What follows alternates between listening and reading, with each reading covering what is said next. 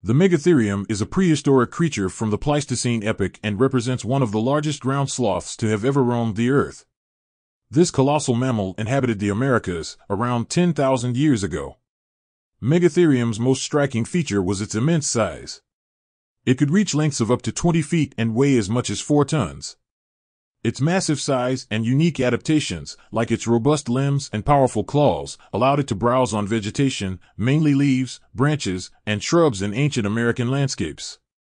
The Megatherium's claws were particularly impressive, measuring up to a foot in length. These claws would have been used to strip leaves from trees and manipulate plant material for consumption. Despite its enormous bulk, this ground sloth was a herbivore and adapted to life in a range of environments, from forests to grasslands. While it disappeared at the end of the Pleistocene period, the Megatherium is a highlight of the dynamic history of life on our planet.